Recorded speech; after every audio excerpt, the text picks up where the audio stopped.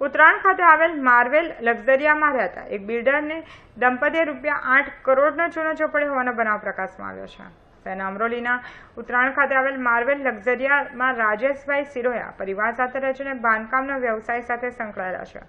2 વર્ષ અગાઉ અમરોલીના સાયણ રોડ ઉપર રાજેશભાઈ અભિષેક રેસિડેન્સીના નામે પ્રોજેક્ટ શરૂ કર્યો હતો। દરમિયાન કતાર ગામની આંબા તલાવડી ખાતે આવેલ સાઈ હેવન રેસિડેન્સીમાં રહેતા મનોજભાઈ નારોલા અને તેની પત્ની રક્ષાબેન નારોલા રાજેશભાઈની ઓફિસે આવ્યા હતા અને તમારા પ્રોજેક્ટમાં 10 ફ્લેટ લેવાની ઈચ્છા દર્શાવી હતી।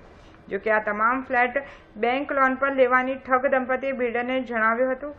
ચીટરોની વાતમાં આવેલા બિલ્ડરે તેઓને 5 ફ્લેટના દસ્તાવેજ બનાવી આપ્યા હતા। ત્યારબાદ ઠગ દંપતીએ 5 ફ્લેટના દસ્તાવેજ પર બેંકમાંથી 8 કરોડની લોન લીધી હતી અને ફ્લેટની ખરીદી ના કરી હતી।